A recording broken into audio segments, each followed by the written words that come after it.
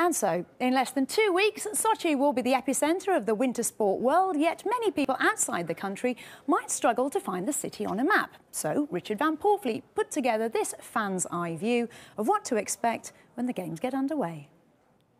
This will be a regular sight for the people of Sochi over the next month, as thousands of athletes, spectators and journalists descend on the Black Sea resort.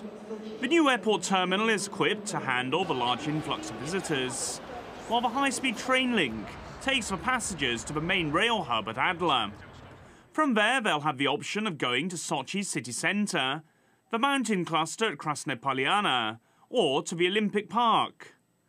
The link can accommodate 8,500 passengers an hour and will prove invaluable during the Games, especially for fans of skiing, to take them on the 50-kilometre trip from Sochi to the snowy peaks of Krasnaya Polyana.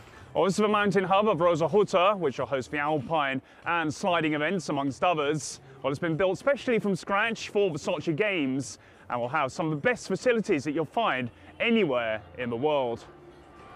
There are plenty of hotel rooms spread throughout the resort, and 4 ski lifts will take both competitors and spectators up to the slopes.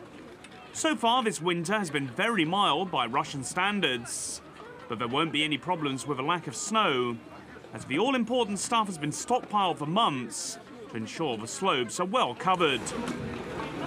While in contrast, visitors down at the coastal cluster will notice how balmy the temperature is, as Sochi enjoys a subtropical climate with warm winters and hot summers. The city also claims to be the longest in Europe, sprawling around 140 kilometres along the Black Sea coast. Traffic is constant along the main coastal road, as the resort is sandwiched between the sea and the mountains. So the rail link offers the easiest way to get around, with a ticket from Sochi to the Olympic Park costing around $2.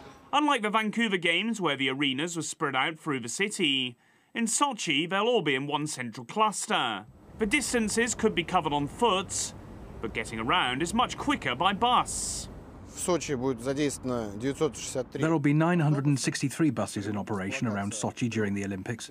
They'll be centred around 3 bus stations, which have been constructed specially for the Games, and around 2,500 drivers have also been hired. While the organisers have the final touches to the venues, local fans have already experienced a number of high-profile events, such as the Russian leg of the Euro Tour ice hockey and the National Figure Skating Championships.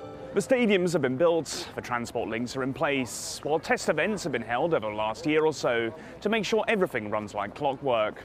Well, in around a month's time, the world's eyes will be on Sochi as the city gets ready to host the biggest ever sporting event that the country has ever hosted.